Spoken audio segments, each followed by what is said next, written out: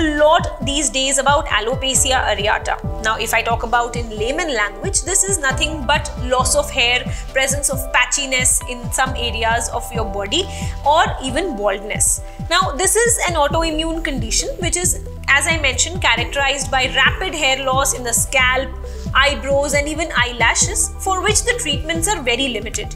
It occurs when the immune system attacks the hair follicles and may be brought on by severe stress. In most people, new hair eventually grows back in the affected areas, although this process can take even months. Now, approximately 50% of the people with mild alopecia areata recover within the first year. However, most people will experience more than one episode during their lifetime.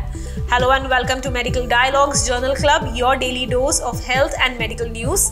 I am Dr. Nandita Mohan, and today I am going to talk about two phase 3 trials of Baricitinib for alopecia areata.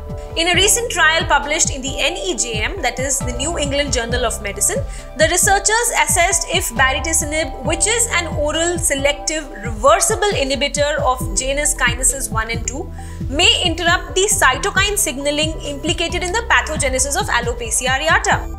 Now, the researchers, they conducted two randomized placebo-controlled phase 3 trials that they named as BRAVE AA1 and the BRAVE AA2 trials.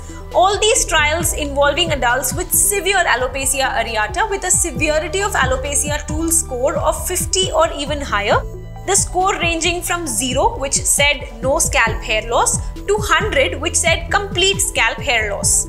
The patients were randomly assigned in a 3:2:2 ratio to receive once daily Baricitinib at a dose of 4 mg, Baricitinib at a dose of 2 mg, or the placebo group. The primary outcome was a SALT score of 20 or less at the week 36.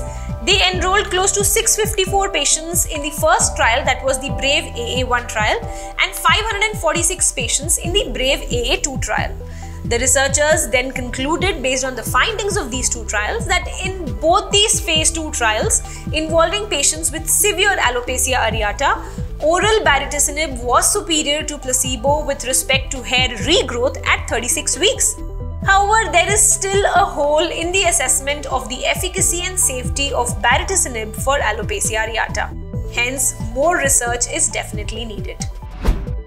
That's all for today. Stay tuned to Medical Dialogues for latest updates. Never miss a medical update from Medical Dialogues.